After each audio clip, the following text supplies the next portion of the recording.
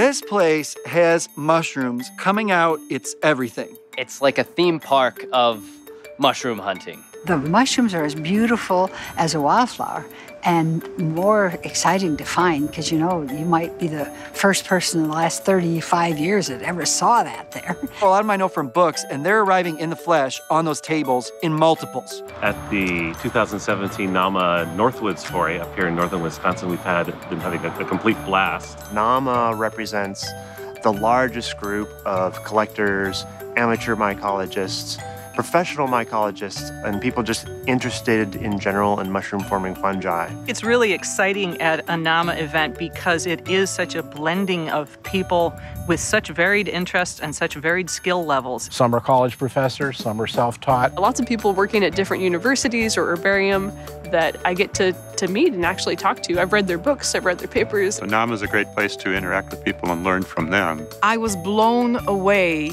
by the different if you want, mushroom cultures that I discovered at NAMA. It's kind of a big interconnected web like mycelium.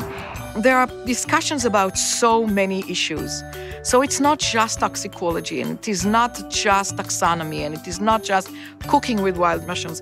Everything comes together. And I've always wanted to have some kind of like little recording system that recorded all the conversations at NAMA Foray and wrote them up because there's so much information exchanged. When an expert in a group of mushrooms is really not sure what they're looking at because they're seeing it for the first or second time, that's when things get really exciting. I think it's important to study fungi because they're everywhere and they're holding everything together. Then you start seeing the connections of mushrooms and green plants and mushrooms and insects and all the interactions, ecological interactions. And a lot of understanding of environmental stability comes from gaps in our knowledge, and a huge gap can be the fungi, because fungi are incredibly diverse, and all of that diversity represents different individual roles that fungi can have and play in terms of stabilizing the environment and contributing to the health of ecosystems. There's a whole resurgence of folks interested in getting out into the woods now, into the forest. What is nature? What's our role here on the planet?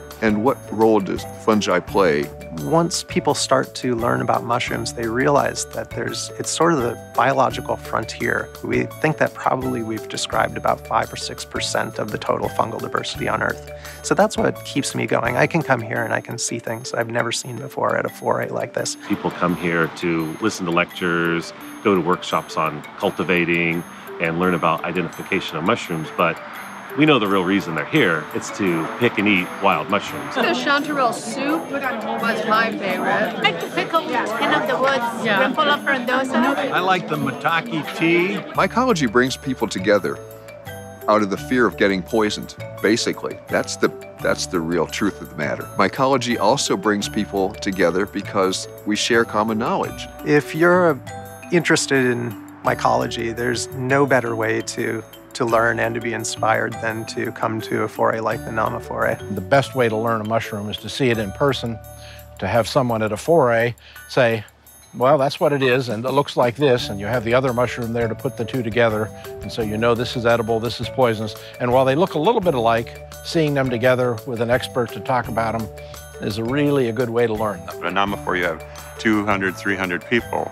So you get exposed to lots of different aspects of how people are interested and interact with mushrooms and weird fungi that you never knew about, and they know how to find them. Folks who are interested in fungi should join a local club. NAMA has 80 affiliated clubs, and learn from the local club and then extend their knowledge by joining NAMA. Joining a mushroom club was a great way to start, but coming to NAMA, you have amazing individuals that are doing a lot in the world of fungi. One of the beauties of NAMA is that it's in a different place every year. And it's always nice to see some different mushrooms that you've never seen. I think mushroom people mostly just want to be in the woods. I do.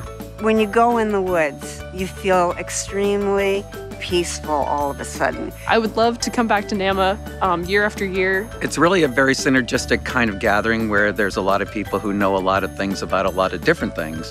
And so we can all learn from each other and find out what's here and what fungi do and what they are and what the different kinds of species are. Just as long as I can spread my spores, that's great.